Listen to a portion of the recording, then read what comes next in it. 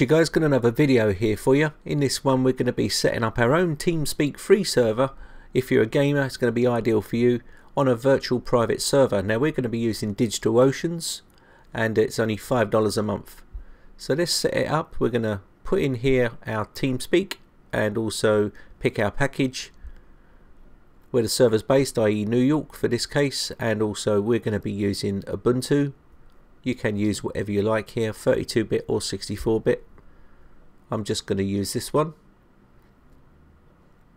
Once we've done that, we need to come down, make sure that's ticked, and click on Create.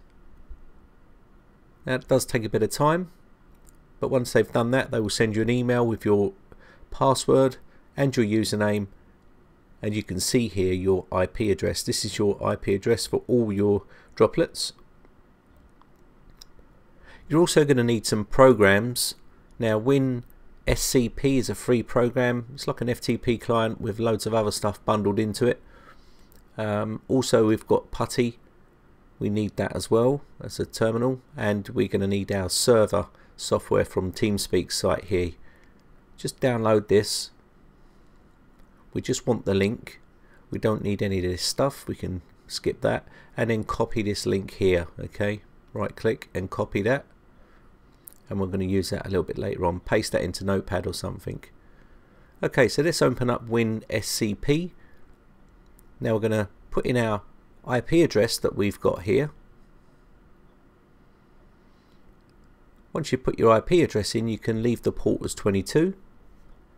The actual username was root. The password, you can just paste that in. It'll be a long password, random one. Log on. Now once you're logged in, this is what you're looking at basically. This is our access to our root directory. Now you can open up Putty from here. You will need to put Putty into a folder in your programs folder, and it will open up just like this. Now paste in your password or type it in. Now it won't move along, it will stay static. That's for some sort of security reason. And now we've got our login here to our Putty. Now once we've done that, we need to get that link that we got earlier on, copy that, and then type in here wget, and then paste that link. Right click and paste it and hit enter. This will then download our Teamspeak. Now once we get that, we're going to need to have a look here. You can see it's on our server now. Now we need to create a user for our server. So I'll just quickly add in a user. Now you can use whatever user you like. You don't have to be exactly the same. But we'll just add this user in. All these commands will be in the description.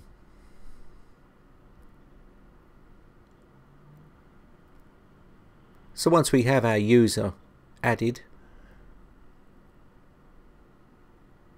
just go through the motions here and put in all your details that you want to put in.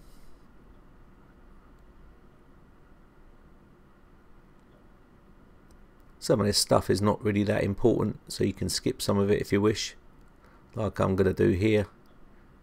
Just agree to that and say yes. Now what we need to do now is extract our Teamspeak free files. So we're going to use this command here, and this will extract all of our Teamspeak free files from out of that zip file. You can right click and paste that. You can also use the tab button, and that starts to, when you start typing and use tab, it will automatically put in what you need.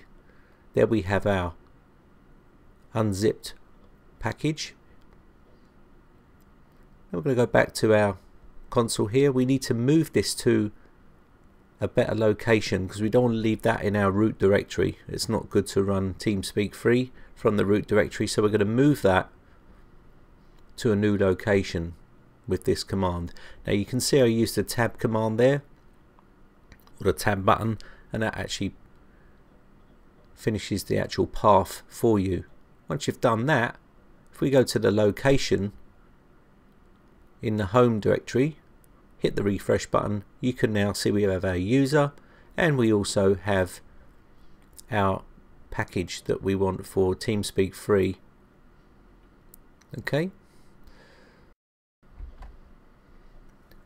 so as you can see here, we have all our files. Just going to hit the back button here and go back to our terminal. Now what we need to do now is we need to use the script that comes with that package, and we need to symbolically link that. Okay, so we're going to quickly type in our command here, and what this is going to do is link it to a new location. So if the server crashes, it will auto restart. So there's a bit of a lengthy bit of code here, so I'll take my time so you can see it and follow along, or you can just copy and paste it if you wish. Now this script is actually in the package folder of Teamspeak. You'll see it inside there, and this is the location that we're going to be putting it into, etc init.d. That will be the location for it, and we're going to be calling that Teamspeak free inside that folder. So just hit enter. Now we need to tell it to start Teamspeak once the Droplet starts by using this command, and once that's done, we can then start our server for the first time. So we're just going to quickly use this command to start up our server, which will then propagate a token that we can use and a password for our admin account. So we just hit enter, and you can see copy down the token and the password, and now we're going to open up our normal client for Teamspeak here, put in our IP address, push connect, and now you will need to put in your token that you saved. Here is my token. I've blurred some of it out, but basically that will be the token, and you can now see we have server admin on our new created server. You've got full access here, you can customize it how you like. Now this is a 32-man server that you can host, and if you want to host any more than 32, you will need to start thinking about getting a license, a non-profit license. But here you can see all your admin permissions and stuff like that. So if we take a quick look here, you will see right click on this, edit virtual server, and you will see the amount of people that you've got here that you can have. At the moment we've got 32. Now if you do want more than 32 people on your server, you'll need to fill out a non-profit license, and what that will do is that will give you up to 512 people on your server, but you have to be accepted. Okay, and you can get that at teamspeak.com. Anyway, so I think that's about it. My name is Brian from briteccomputers.co.uk. If you enjoyed the video, then hit the like button, guys, and also hit the subscribe button to keep up to date when I upload new videos. So thanks again for watching, guys. Have a great weekend, and I shall see you again in the next video. So thanks again. Thanks for your support. Bye for now.